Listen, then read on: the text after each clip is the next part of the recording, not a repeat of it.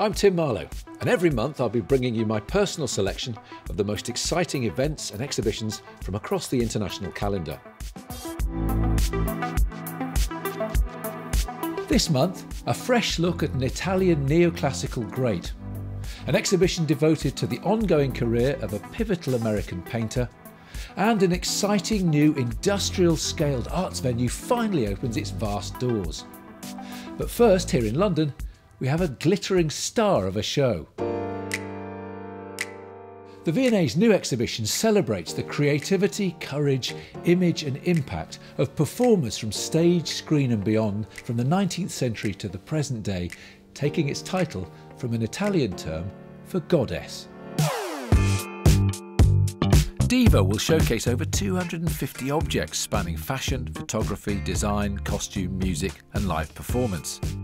This is an exhibition in 2 acts, and the first of its kind to give a museological voice to everyone from opera goddesses to the stars of the silent screen to Hollywood in its heyday right up to the present. Spectacular costumes range from those worn by Maria Callas in Norma and Marilyn Monroe in Some Like It Hot, to outfits designed for Tina Turner and Janelle Monae, not to mention Elton John's 50th birthday suit. It will doubtless be seen as over the top by some, but that's surely part of its critical underpinning, an attempt to reclaim and redefine the idea of the diva as a radical performer over the past century and a half. The National Gallery of Art in Washington is remodelling and roughing up a little the polished perfection of the sublime Antonio Canova. The grace, serenity and poise of Canova's marble sculptures and his mastery of material still seem miraculous, with so little a trace of the artist's hand being visible. However, this exhibition wants to shine a light on a more expressive artist, a giant of late 18th, early 19th century stone sculpture, who, it turns out, also relished the fluidity and feel of clay in his ultimate pursuit of a neoclassical perfection.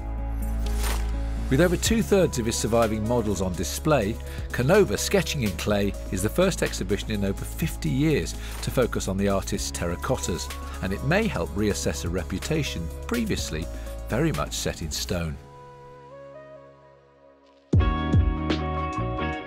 In the Netherlands, there's a major survey of a celebrated American figurative painter best known for his large-scale works with a minimalist aesthetic. The 95-year-old Alex Katz emerged to prominence back in the 1950s, both in reaction to abstract expressionism and as an important precursor of pop art, but he remains a singular figure in post-war American art.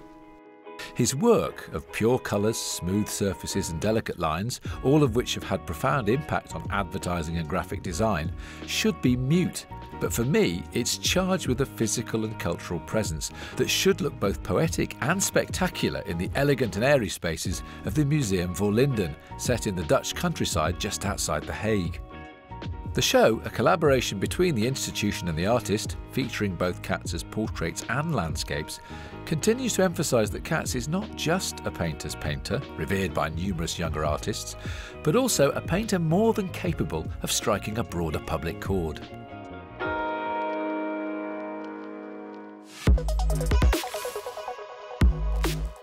Last up, the opening of perhaps the most significant new arts institution in the UK since Tate Modern back in 2000.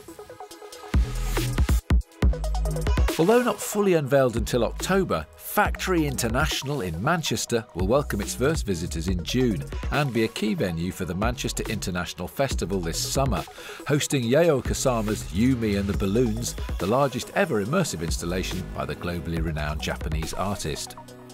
The building, designed by Ellen van Loon from Rem Koolhaas's practice OMA, will span over 13,000 square metres, an incredibly ambitious space for cultural activity in a city that feels more than ready to feature more prominently on the international stage.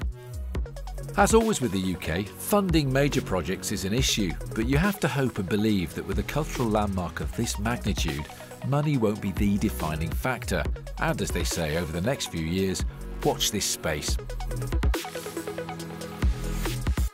So those are my picks, the unmissable shows from around the world this June.